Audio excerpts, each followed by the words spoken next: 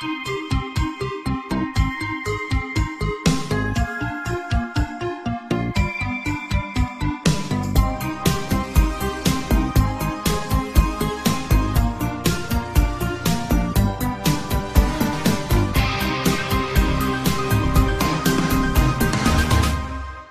have a very strange life.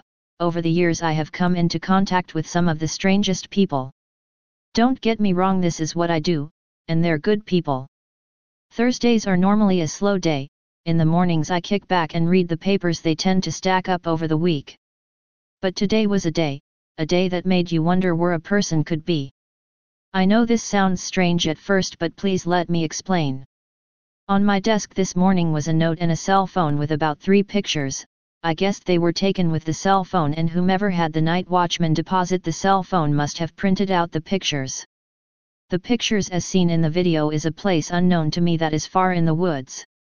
The note only said listen to the audio file on the cell phone, the unlock pin is 1408. The cell phone had no numbers, only the 3 pictures of this place in the woods. And this audio file, which I will do my best to explain what I hear. Our lawyers are looking into if I can post it here or not. A man who claims to be in his 30s begins to spin a very odd story. In the beginning he claims that he was walking home from visiting a friend in Colma, San Francisco, California. For the ones that don't know, in the first few decades of the 20th century, San Francisco had a corpse problem. Specifically, that their previously living residents were taking up valuable real estate in the ground. So San Francisco came up with an innovative solution. They evicted their dead and sent them to a small community 10 miles to the south. That town is Colma. For 75 years, Colma has been steadily collecting bodies, and it's getting deader all the time. As of 2009, there were 1,500 living residents and 1.5 million marked graves that take up so much space that the buildings in Colma are flanked by tombstones. 73% of the land belongs to dead folks and future dead folks, and the rest is occupied by people who have a great sense of humor. The town's motto is "It's great to be alive in Colma." Once you get past the initial shock of tripping over multiple gravestones in a town that sounds suspiciously like Colma, you might notice that the town also has a few living residents who have put their roots down among the dead. Which means you're walking among a population who grew up playing hide and seek in cemeteries and spend several hours a year waiting on funeral processions.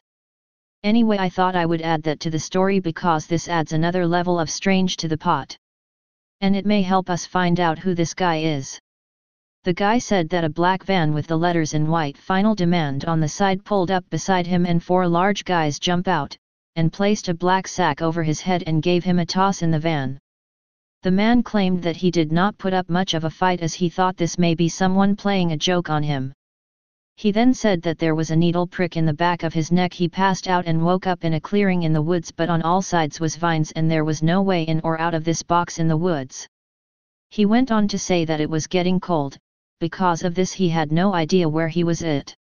On the tape there was strange sounds, streams, and about 30 minutes of voices and other things I can't make out. I have sent the cell phone and pictures to someone that may be able to pull the voices out of the recording. The last thing I could make out was "Where am I? Where am I?" I posted this in hopes if I can find out if this is a hoax, which from the recording I do think it's real. Or if anyone knows or has an idea where the pictures may have been taken. Stay paranoid, my friends.